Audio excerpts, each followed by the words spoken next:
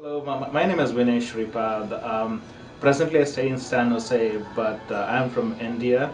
I was diagnosed with keratoconus way back in 1999. So I had this, I had to wear spectacles, but I'm a sportsman. I do a lot of field and track and field events. So I wanted to get rid of my glasses. That's when I went to India to do my LASIK, and then they told me that I had got keratoconus, and they cannot perform LASIK on my eyes. So that was my first now.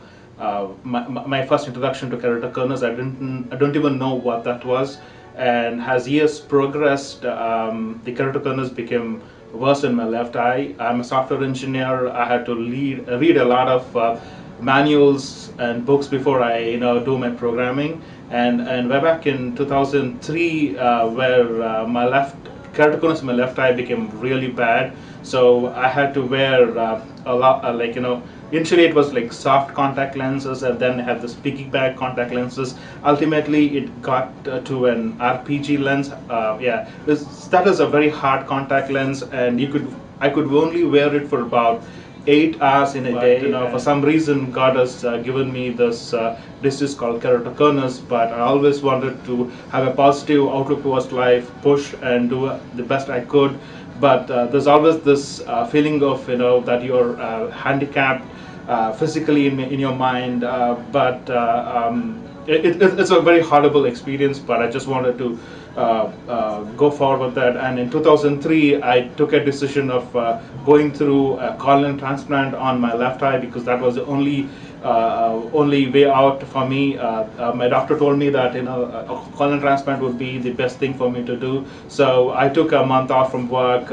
Then I underwent corneal transplant in Florida, and for about a year or so it was wonderful. I could see 20 on 20 in my left eye, and I was really thought I put an end to this keratoconus disease in my life.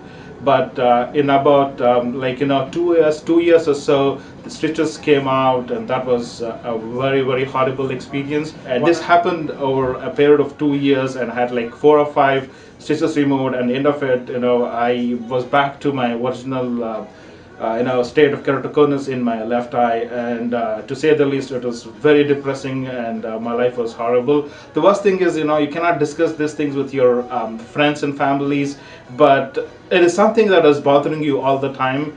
And then people told me that once you're 40 years of age, that's what I am now, the cornea would automatically become hardened, and then keratoconus would go away. But that's that's not true. And yesterday I had a lot of procedures done. I had intacts on my right eye, C3R on my right eye, and then PRK on my left eye. So it's been incredible. I'm able to see 20 and 40 within one day of treatment on my right eye. So left eye is still improving. I am very happy with my results here.